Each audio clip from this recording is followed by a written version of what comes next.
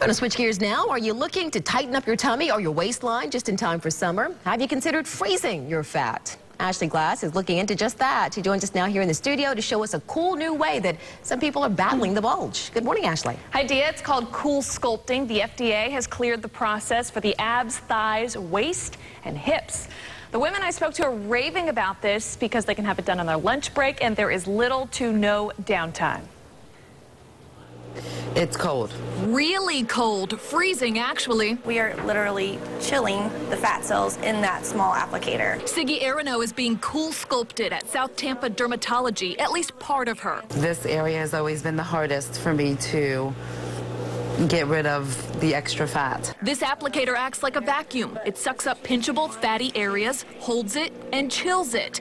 Then you chill out for about an hour as the fat freezes. The fat cells die, and then over the next few weeks, the body finds the dead fat cells and naturally eliminates them through the body. No anesthesia, no cutting. Results are supposed to be permanent.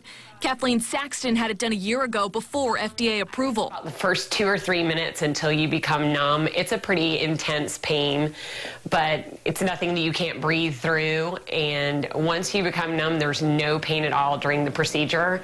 I left, went about my day, wasn't sore at all. This is Kathleen before, and this is her after cool sculpting. I love the results. What you might not love, how the skin looks once the vacuum is removed, like a protruding stick of butter, but a quick massage cures that. We're told it takes about 4 weeks to see full results. This is not something where you should see a weight change on the scale. It's something that is strictly a bulge reduction. As long as you maintain your current active lifestyle and your current diet, and you are kind of the same where you are, the results will be permanent.